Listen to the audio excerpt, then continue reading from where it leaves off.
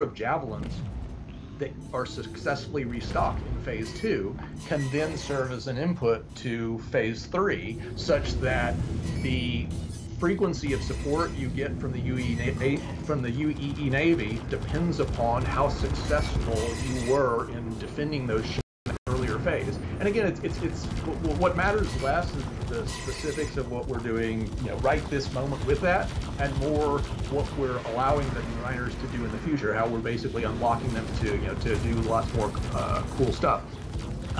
Another big focus for this particular event, a major one, was from the beginning we knew that we wanted to put a lot of emphasis, for the first time on the capital ship battle.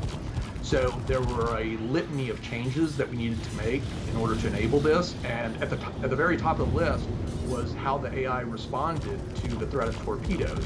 So originally, I say this was still true as of about 4 months ago when we finally got to the major push in that regard. Originally, neither turrets nor ships tasked with defending a capital ship paid them any heed.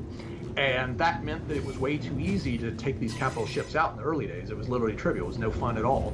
And so we spent over a month fine-tuning various systems so that countermeasures would be launched and worked as expected. Turrets would prioritize major incoming threats like a torpedo over most other things. Players would be rewarded for coordinating their attacks with one another. Like you tend to be much more successful if 3 players launch torpedoes at the same time. And then and we built in into the logic this sense to where it's not like proper target selection. Well, what we didn't want to do is make it too robotic, too precise. Not because you might not have that 1,000 years in the future, but simply because it's not fun. And so what we wanted to do, if it targets perfectly, and if it's able to, perfectly shift its attention, it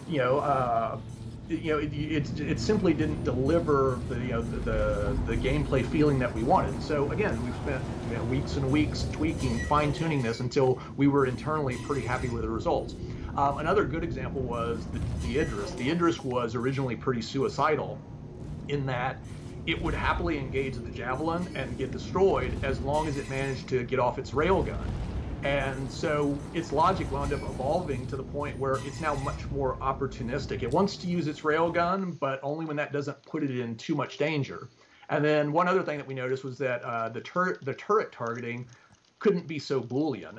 It couldn't focus 100% of its attention on an attacker that was only slightly more attractive than another player, because again, it looked artificial, and most importantly, it just wasn't very fun for the other players. We were getting internal reports of, you have 8 turrets active on a ship, and you've got 16 players, and that when it was so Boolean, meant that at least half the players were not having any of that firepower focused on them even for an instant, and so they felt relatively bored in terms of the danger presented to them. You want to be shot at if you're attacking, if you're jumping into the battle with an Idris and a javelin. You want to be shot at. You want to feel like I'm a threat. Shoot at me. Yeah, and so there's a lot more fuzziness and grain, and it took time to basically work through all these details. I mean, we sat through every single week reviewing what how it looked when you basically fired individual torpedoes at a ship. How it looked when you fired multiple torpedoes. How it looked if you fired multiple torpedoes with a very small differential in time versus a large differential in time. How the ship responded when it still had countermeasures available. And then another aspect of this was the support ships that basically defend these capital ships. It's the same thing, to where even if you're firing upon them, if a torpedo is launched at the capital ship, they'll see that as a greater threat, break off, usually at risk to themselves, and prioritize dealing with that torpedo. And so there's just a